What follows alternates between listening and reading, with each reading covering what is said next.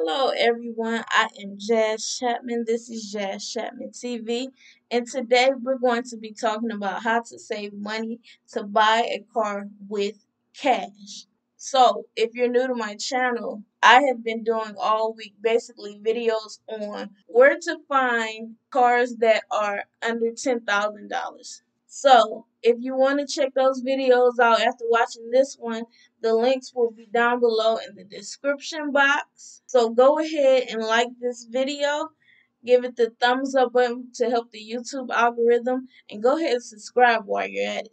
Okay, so before we get started, I just wanted to mention PayPal Prepaid MasterCard. This is good for if you cannot get a regular bank account or checking account, or you have a problem with overspending and overdrafting your account. You cannot overdraft a prepaid MasterCard. So I've been using this for 7 years. It's a great account. I don't have any issues with it. And if you want to go ahead and sign up, you can use my link down below in the description box. And once you deposit your first $40 into the account, you will get $20 back in credit.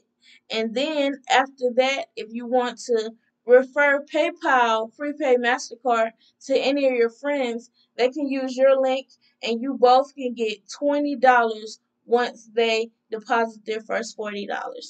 Okay, so first off, I want everybody to know it's very possible to buy a car cash, to save enough money and buy a car cash. So the first thing you want to do is to check your budget. See how much realistically you are going to be able to save. I'm just going to use an example.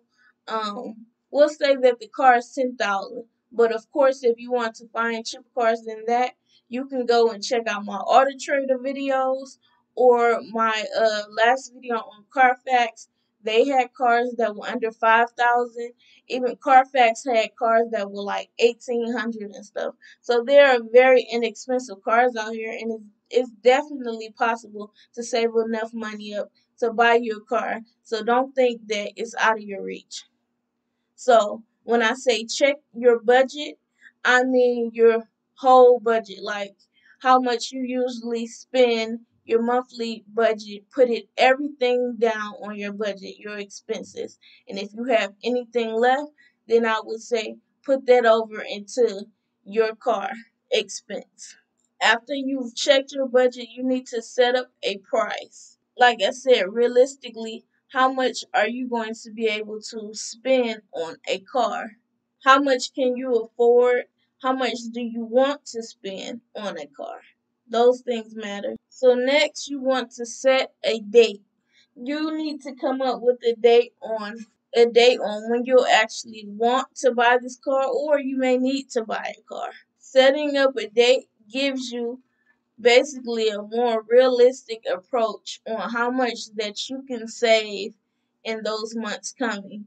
Say that you are going to buy a $10,000 car in 10 months. Well, then that means that you need to save $1,000 per month. Or if you want to buy a $6,000 car in 10 months, then you need to set up. Or if you want to buy a $5,000 car in 10 months, then you need to save $500 per month.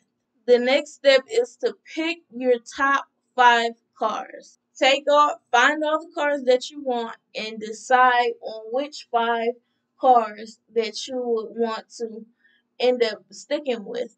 This will help you get a more focus on which cars that you're going to buy.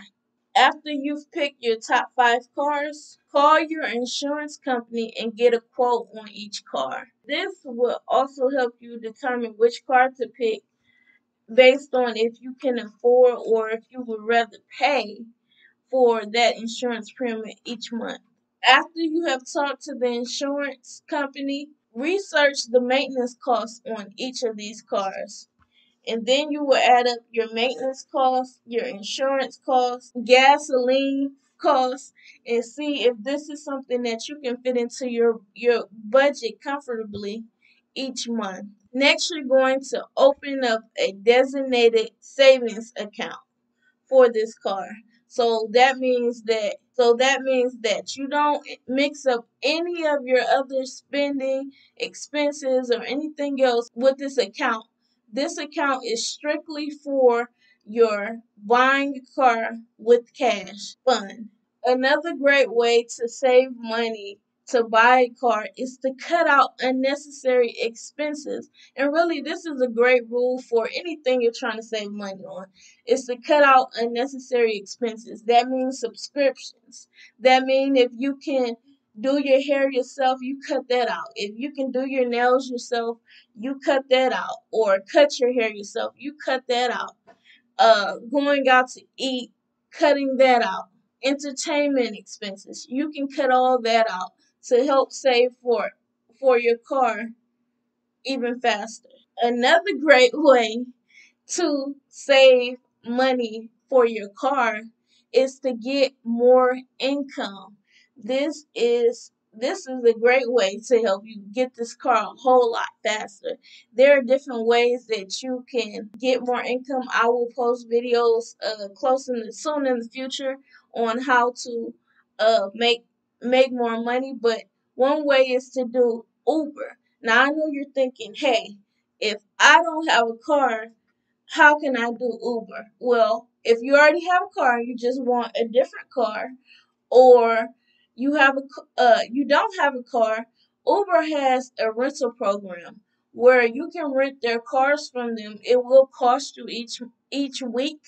They'll charge you a certain amount, but of course the important part is to get way more rides to make it is to get way more rides so that it's worth your time for you to make more money.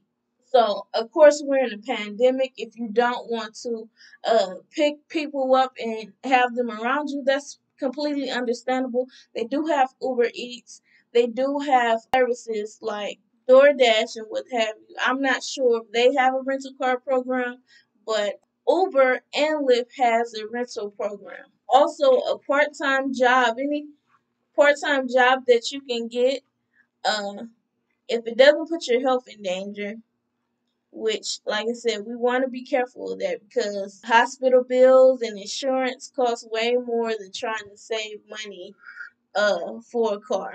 So those are some ways to save money for cars to make sure that you increase your income. Automatic savings. Okay, so this is important. This will help you save a whole lot faster. Say that you went and got that job at Uber or some part-time job delivering pizzas or working in a grocery store or what have you.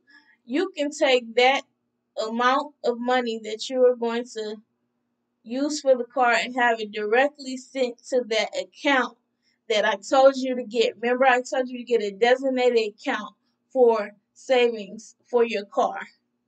So that's a way to use automatic saving. Also, if you did not get extra income or you're still going to save off the money that you were already making, you can have part of your paycheck sent to a different account. So my last tip is to save more than enough. This is important. There are sometimes it's unexpected, especially to a new buyer, expenses that you have with buying a car, and you definitely want to have enough money. You'll have to pay for registration fees and titles, and that will cost you money. You may have to pay to get the car serviced.